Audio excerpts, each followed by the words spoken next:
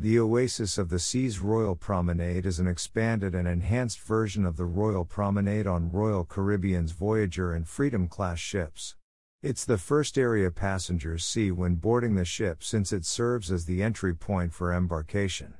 Located on Deck 5 underneath Central Park, the Royal Promenade is 3 decks high and features large skylights that allow light into the area. Much like a mall, the Royal Promenade is lined with 8 retail shops and 9 restaurants and bars. The most innovative bar is appropriately called the Rising Tide Bar. The first ever moving bar at sea, it carries 32 people and works as an elevator bar, moving slowly up and down as it links Central Park and the Royal Promenade.